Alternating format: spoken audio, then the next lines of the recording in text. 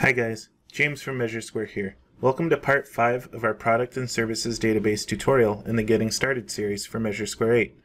In this video, we will cover Count type item setup.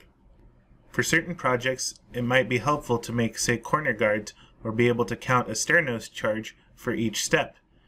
In MeasureSquare 8, we have a product type called Count that will help us with just these types of products. And then we'll click on the plus icon to make a new product. We'll go ahead and call this product CG for corner guard.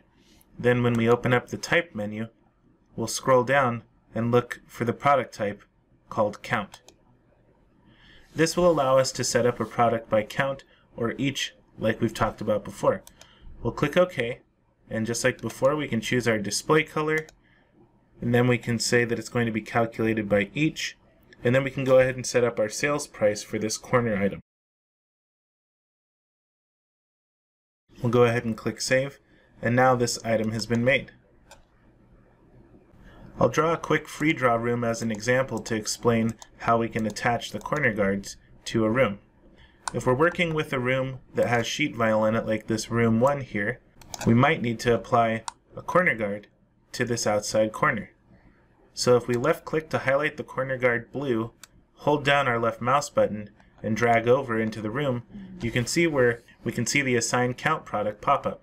This will allow us to choose whether we want to apply a product to all corners, the inside corners, or just the one outside corner. We'll go ahead and click just the outside corner, then we'll click OK. Note that we have the green dot for our corner guard showing here in the room. In our next video, we will cover the product add-on item setup.